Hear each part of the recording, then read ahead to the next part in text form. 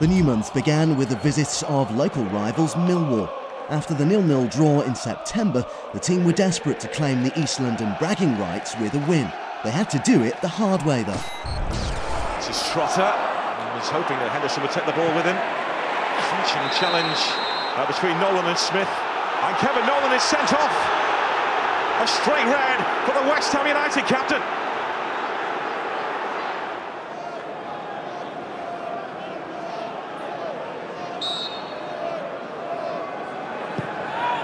Fine in by Noble, Reid met it, Carlton goal! The 10 men of West Ham break through just before half-time. Big goal for Carlton goal. The Championship leaders show their class.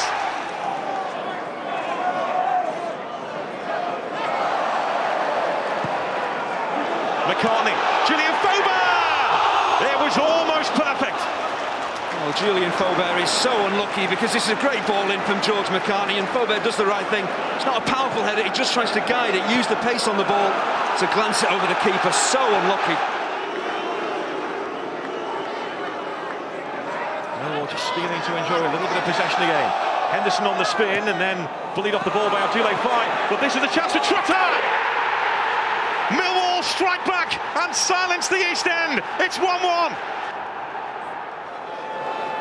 Carlton Cole hobbling inside the Millwall penalty area. It's Matt Taylor's corner kick. The goalkeeper's nowhere. Tompkins header off the line. They were within an ace of taking the lead again, West Ham. Harry Kane to the rescue for Millwall. Ford taken out by Faubert. It's spied back in by Reid. The goal is given. West Ham United are back in front. 2 minutes packed with drama at Upton Park. Off the head of Keogh. Jimmy Abdu. This is Ryan Mason, that's dangerous. No nonsense for Abdoulaye Faye. That's it.